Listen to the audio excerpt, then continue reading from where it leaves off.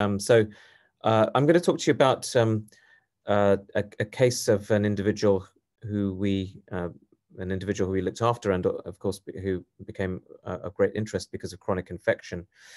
And at the time, we were studying this individual, variants were not even described really in the way that we know them now. So it's kind of hard to imagine those days.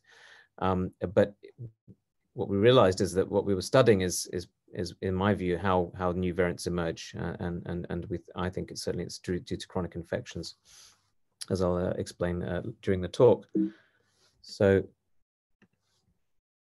just to start, here's my lab, and really the work that you're going to see is a result of a huge sort of amount of effort from individuals over extended periods, and so I have to acknowledge them up front. So we wouldn't be having this talk without their hard work and endeavors. So chronic infection or long-term shedding was recognized as an entity in SARS-CoV-2 infection somewhere around the middle of last year. We had our first wave in April, and we'd noticed that some people were having shedding virus for prolonged periods. We didn't really know much in the way of sequence, what was going on, but certainly CT values sometimes were usually quite high. In other words, the viral were low, and so this was just seen as a tail end of an infection.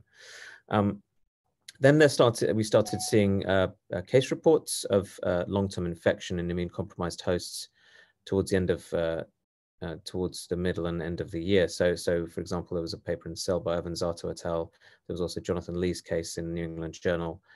So there were these two reports that sort of cropped up whilst we were studying the case that I'm going to describe.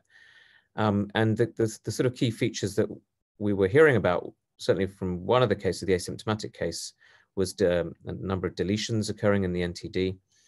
And in the Boston case as well, NTD deletions, as well as emergence of mutations in the spike protein RBD. So, and then as more and more of these cases emerged, we could see that variants of concern had many features in common with those viruses.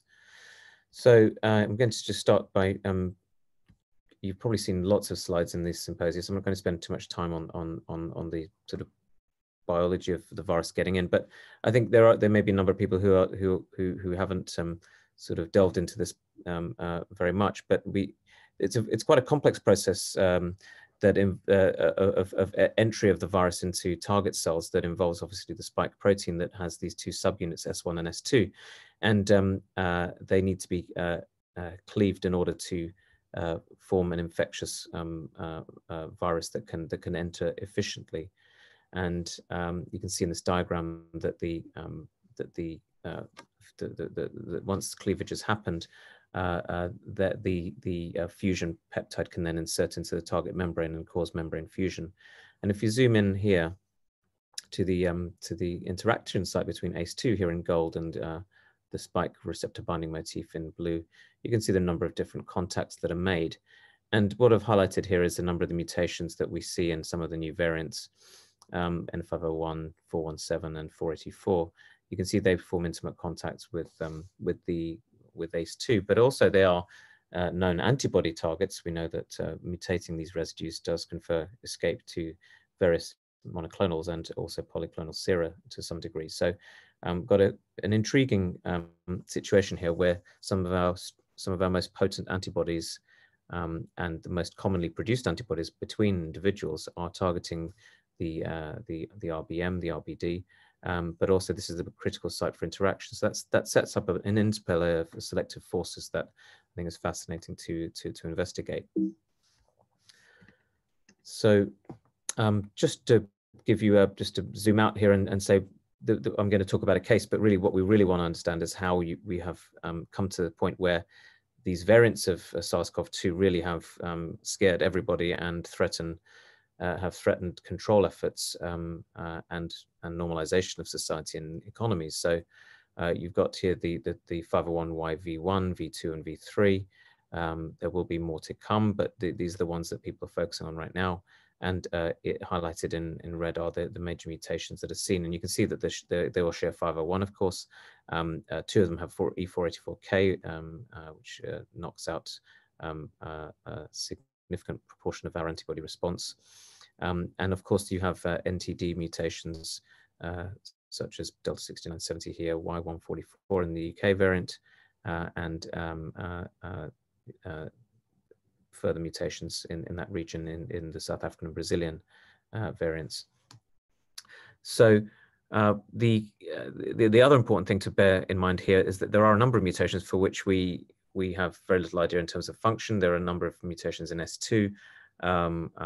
Of course, the cleavage site at 681 is mutated in the UK variant, and there are mutations near the cleavage sites, such as 701 in the South African variant. So the cleavage area may be an area that the virus has mutated in order to enhance its infectiousness.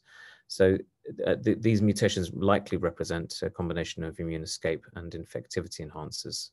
And certainly, again, the case will highlight some of these principles. So we were involved in the care of an individual who had follicular lymphoma and had been treated with chemotherapy some years back, following the initial diagnosis, which was more than 10 years ago. So he'd had a decade of being diagnosed with this lymphoma. It was in remission for much of the time. But in the last 12 months, there'd been a relapse, and he'd been treated with rituximab, which is an anti-CD20 monoclonal antibody that causes quite marked immune suppression, not just of the B cell compartment, but it also has an effect on T cells because, of course, of crosstalk between the two arms. And he'd had an infusion of rituximab just before he was first admitted with COVID-19 to his local hospital. This was back in May, and he was tested positive in the middle of May for the first time, and wasn't particularly unwell, didn't require oxygen, and was discharged. But then represented to hospital, to our hospital here in Cambridge, a month later with breathlessness and cough and lymphopenia.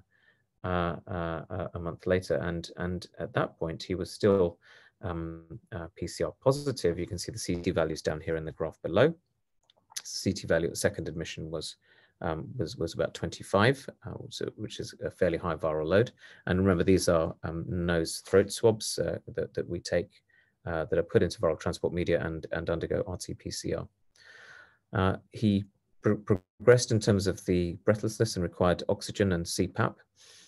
This was done in the intensive care unit, but he did his oxygenation improved, but then suffered some other complications such as pulmonary embolism, and then was stably unwell, let's say, on the general medical ward in an isolation room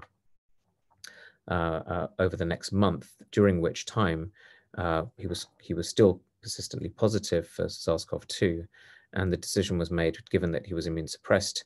His antibodies were negative for SARS-CoV-2, IgG. So we decided to give him remdesivir and some steroids, which he received. This didn't really have much of an effect, and he received a second 10-day course of remdesivir in July, again with little effect on the CT values. But at that point, he was during the second course of remdesivir, he was also given convalescent plasma, 2 units as per protocol. These are given a day apart, and each infused bag is from a different donor of a recovered patient. We saw an increase in CT values, so there was a potential trend for reduction in viral load, but this didn't last. And in August, of course, you can see the CT values falling again. In other words, the viral load increasing.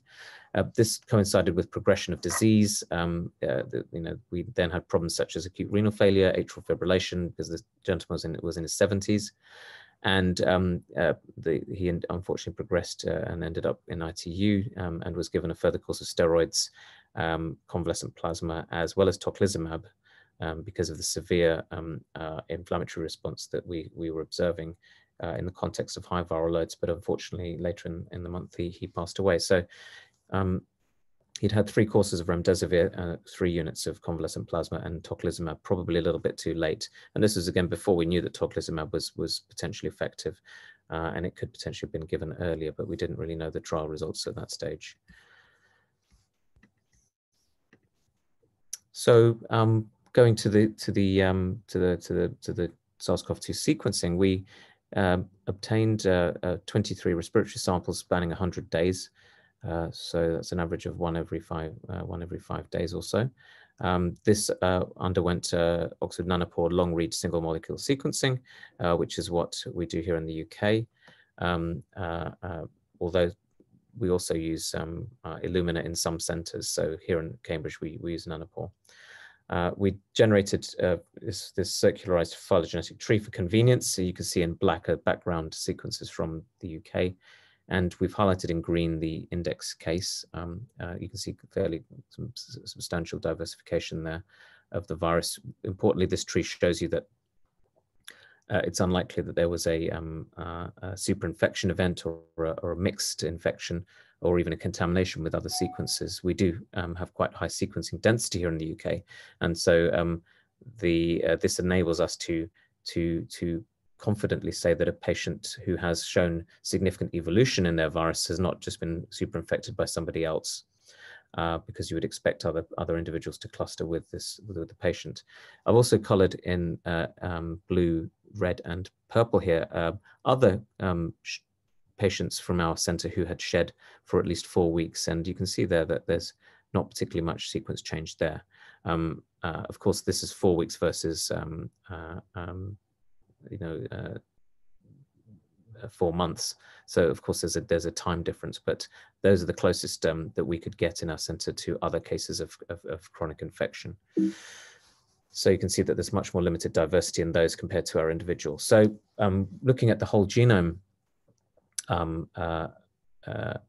using, this is now Illumina data, because we went back to all of those sequences which were done for diagnostic purposes. We then resequenced those amplicons using Illumina, and then here we've plotted the variant frequencies for everything above 2% that was detected over more than one time point. So here you can see over the first 82 days, well, in fact, over the first month or so to day 34, very little was happening in terms of change in the virus genetic makeup. And this is kind of what we expect to see, really. I mean, if you saw chronic infection, this was entirely within our expectations. During remdesivir treatment, we did see viral populations changing, but nothing came up above 50%, so it didn't reach consensus level. So again, by consensus sequencing, you would have seen no change during that course of remdesivir, those 2 courses of remdesivir. Interestingly, this pink, I think the green triangle here, this is actually N501Y. So we did see N501Y emerge to around 30-odd%, but very, very interestingly, it disappeared. And we can speculate on why that may have happened later on. So here we, as time goes on, we here have the 2 units of convalescent plasma given around the day 60 mark, and at this stage, you can see that there is a quite significant change in that you see these 2 mutations, D796H and 6970, emerge. So these two variants, we might call them, start increasing in prevalence. We didn't have any sequences between the CP and day 82, so we don't really know exactly what was happening during this window. We've joined the dots, but really it's unclear what was happening there. I should also add that between after the second course of remdesivir, we did see a change in population with this NSP12B mutation, which is the RDRP V157L mutation, which could potentially have been related to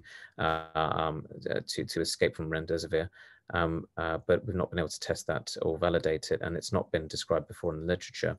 But it is intriguing that we got a double mutant come up around that time point, which then faded away, presumably as the remdesivir was washed out.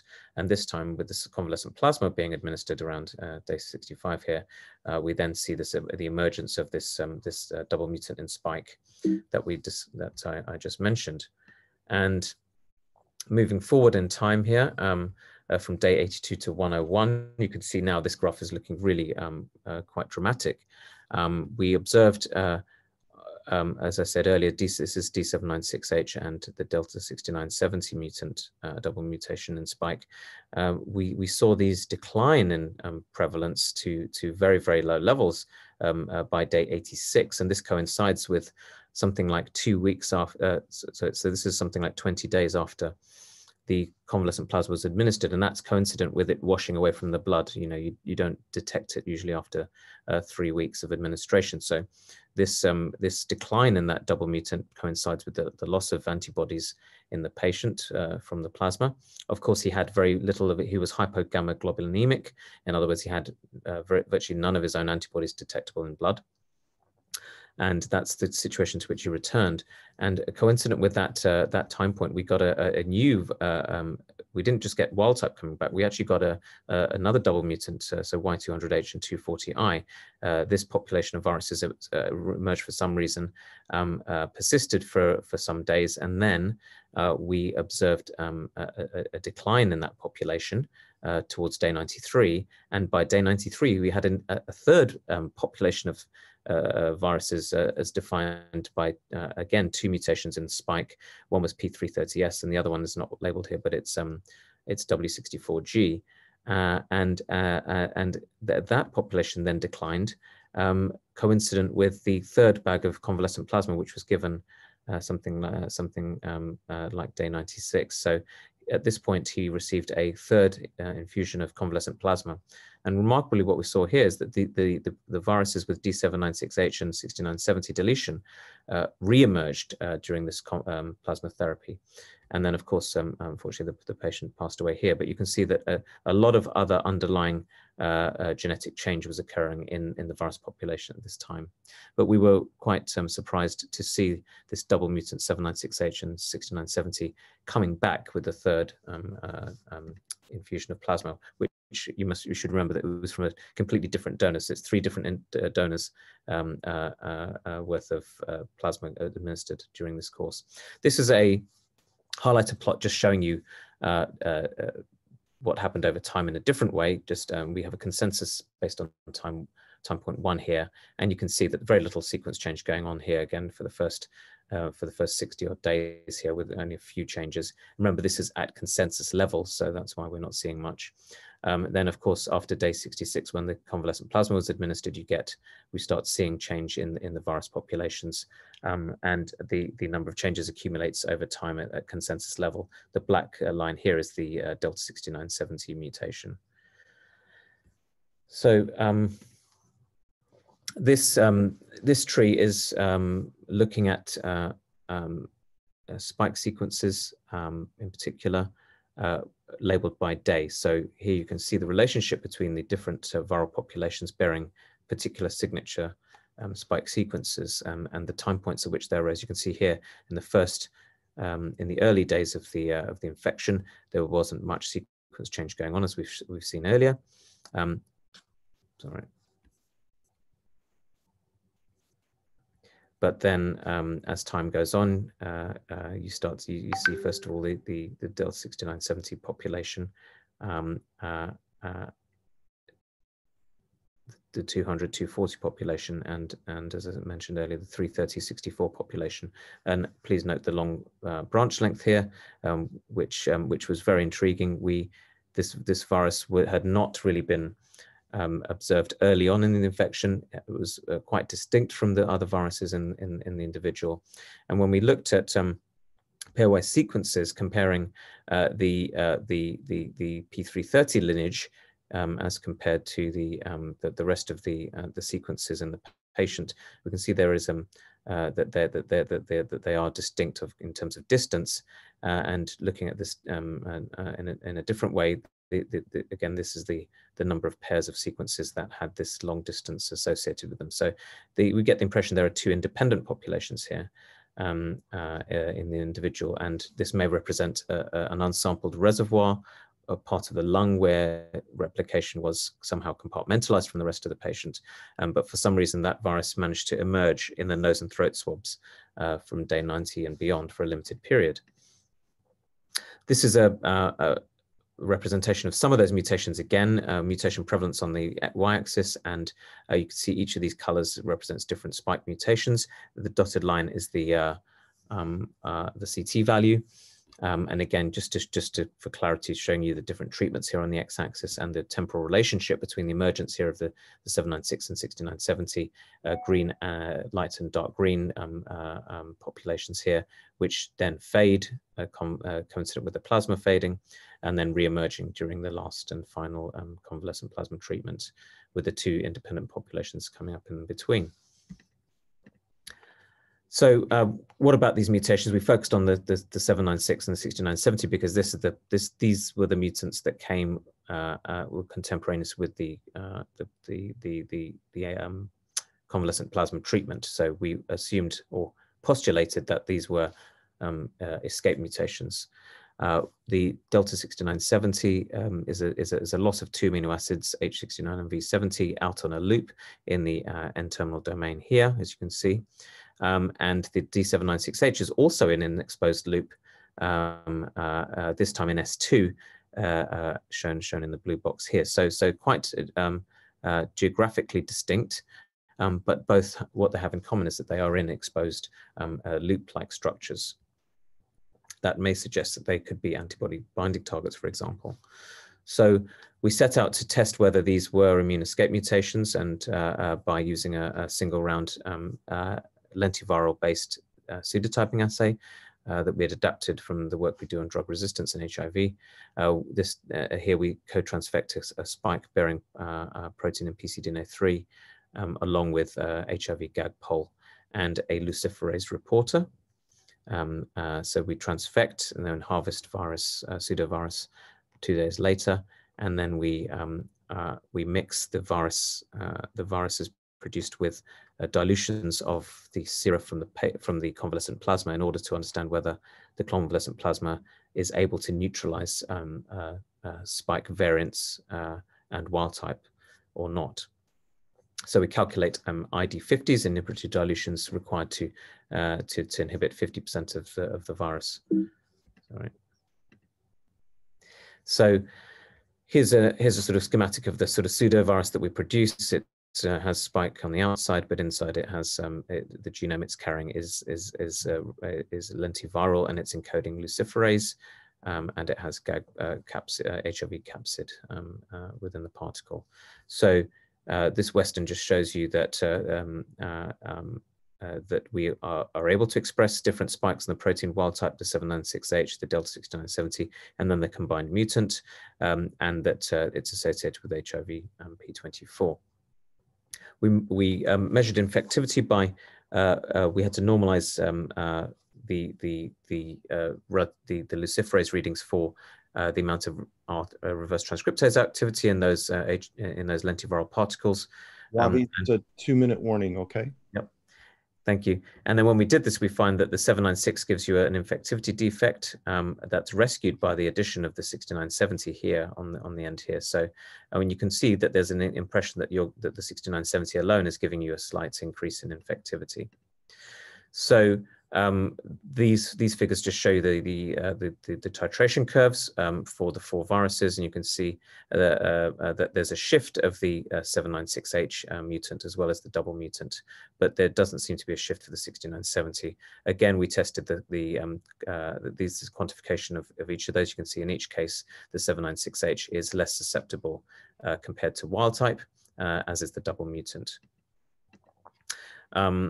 These are serum samples from the individual taken at day 64 and 66, and again show the same pattern. And this is consistent with the infused plasma in the patient.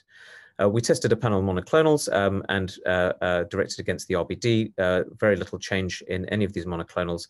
This is a non-RBD binding monoclonal that did show a difference with our mutants, but unfortunately we don't know where this monoclonal binds. So it's hard to know exactly what the specificity is. But we can say from this figure that actually the mutations were not in the RBD, and therefore we're not surprised that these RBD binders had no effect. So I thought I'd talk to you a little bit about 6970. We can see that it's present in B117 in this phylogenetic tree. 6970 is also emerged in these red lineages in multiple different parts of the world. So it's a mutation of importance. I've already shown you earlier that this 6970 gives you a small infectivity increase, and we think that this is associated with increased amounts of S2 in the supernatants as well as in the cell lysates. So somehow the deletion is facilitating S2 cleavage, and this we think is related to its infectivity. We've also then reverted the 6970 in the B117, and you find that you'd go from wild type levels of infectivity, and you have quite a significant drop in infectivity when you repair that deletion. And this also corresponds with a loss of S2. So this is quite intriguing, suggesting that the B117 requires 6970 for optimal infectivity. And this figure shows you that cell fusion is also enhanced in the B117. But if you repair the delta 6970, you again reduce fusion back to wild type levels. So the 6970 is important for the B117. So in summary, we've shown that we think what we think is the first real-time documentation of virus escape from antibody. The evidence is genetic as well as phenotypic. We think that the 796 probably confers broad escape. We know that the 6970 appears to be rising in multiple lineages around the world, and it's probably a compensatory mutation for immune escape mutations. And really interestingly, recently the 1.147 has been identified, and this virus has the same mutations as in our patients. So this is playing out in real life. This lineage is not related to our individual, on the other hand. So we conclude that chronic infection is a likely source of new variants and can foretell key mutations that should be put on surveillance lists in the future. And I'd just like to end by acknowledging the people on this slide and the funders. And I'd like to take some questions if possible. Thank you very much, Ravi. That's a profound talk on quite a frightening problem. If I could lead off with a couple of questions while folks are gathering their thoughts. And again, I remind everyone, please raise your hand and I'll call on you in the order that your hand pops up. Can you comment just very quickly on what you think the main evolutionary pressure is within these patients for the virus to evolve? Is it the patient's sort of whatever immune response they may be able to harness versus the treatment of the patients? Can you comment on that? And the second question is, what is the best way to protect these folks? Do they have to be isolated further? I sort of assume that they're not going to respond well if vaccinated. Yes, I mean, this is the key question. And the problem is that immune suppression is such a broad term, and it's hard to, with the current knowledge that we have, we're not really able to classify immune suppression in terms of risk of new variants or multiple mutated viruses. I mean, the case reports suggest that, even people with asymptomatic infection who are chronically shedding can have, significant deletions in the virus over time. I haven't seen any data to correlate the number of mutations with the degree of T cell or B cell suppression. So again, it's hard, but we do think that, profound immune suppression of both B and T cell arms combined with administration of a semi-potent cocktail of antibodies like CP is potentially a driver for immune escape in the context of somebody with a relatively high viral load. So I think severe immune suppression is a problem if you're going to use monoclonals, because I'm not sure that monoclonals have the tissue penetration or the potency to combat an established infection that's in multiple compartments. So, but moving away from profound immune suppression, I'm not really sure what the balance is, and I'm sure that individuals will vary in the immune responses they make and what the virus does in response. And in terms of protecting the patients, is there anything that's being done or should be being done with these folks? I mean, I hate to say it, but do they need to be further isolated than we already are? I mean, in the US, you have isolation rooms pretty much for all patients, but in the UK, we have a lot of open bays. But anyone with immune suppression here now really should be treated in an isolation room, we think, especially if they're going to receive any form of immune therapy, because of the risk of transmission of variants. And I think that that's quite a real risk. In terms of what we can do for the patients, because clinically, I mean, obviously new drugs, prevention is the best thing. So of course, stopping infections happening in the first place through vaccinating the rest of the population and other measures. But once you're infected, you're in it's a difficult position, and I'm regularly getting calls about what to do with in terms of therapies for various people. We're using combinations of monoclonals where possible, and CP is being used less and less, I would say. Okay, I think Rodney had his hand up next, so I'm going to let Rodney talk. You should be able to talk, Rodney, and then Steve has a question as well. Can you hear me now? Yeah. Really interesting talk. Thank you very much. I wanted to ask a simple question about the convalescent plasma and whether you actually were able to sequence the virus from the people who gave the convalescent plasma. And I know you said a lot about different lineages, but just the curiosity of whether those people had also had that kind of variant or not. Yeah, thank you for your question. The plasma was from donors who were infected during our first wave, so almost certainly had what we would call Wuhan plus or minus D614G. It's very unlikely they had any other sort of mutations, but we don't really know is the answer. These are donors who volunteer after they've been diagnosed with COVID-19. So usually by then it's not possible to know what kind of virus they were infected with. Fortunately, it was from an era, or when there weren't many different variants around, and it was mainly D614G or D614D. Thank you. Steve, why don't you go ahead and... Okay, yeah, I just wanted to ask about the mutations outside spike, whether any of those were, for example, drug-resistant mutants in, maybe the remdesivir treatment. And I also, and beyond that, I wondered if any were possibly knowable as T-cell targets. Yeah, those are really important questions. We to be honest, for that work, we focused primarily on spike because of the therapy involving monoclonals. But that V157 mutation in NSP12B, could potentially be a remdesivir resistance mutation. We haven't been able to test that in vitro. I'm sure others will. So yes, I would suggest that was a response, given that it's in the RDRP. I would postulate that as an escape mutation for remdesivir in the context of someone with really high levels of virus replication. And then in terms of other parts of the genome, we're only just starting to look into sort of the other changes that were happening to try and disentangle what's going on. Yeah, whether those are just enhancement mutations or whether they're escapes would be interesting. Yeah, so T cells, right, T cells. So we did have T cells from the patient. We have not done an HLA type, although we knew that the individual had quite profound T cell dysfunction. So when you stimulated his T cells in vitro, they didn't do very much.